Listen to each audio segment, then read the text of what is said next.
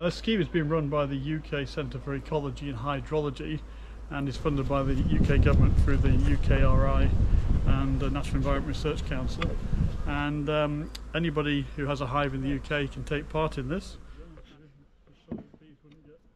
Okay, we've been asked to take some samples of honey for a nationwide assessment of pollen using DNA. Fill these jars up, fill these little vials up completely to the top.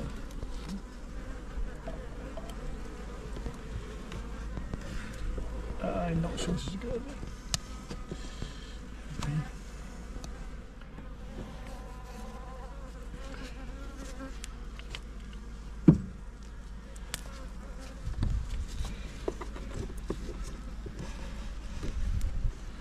Oh, see a wasp getting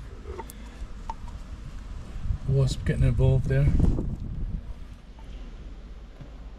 Last vial.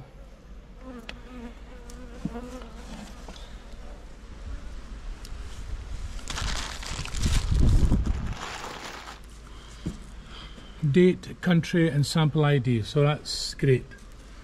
We're happy. So we've taken some honey from one of the hives, the same hive, and filled 3 vials up with the honey. And one of these vials, this is for a national honey monitoring scheme, and one of the vials will be used to enable plant DNA barcoding. I presume they'll be taking the honey and analysing the pollen through DNA. A second one will be used as a national honey archive. I presume it'll be archived.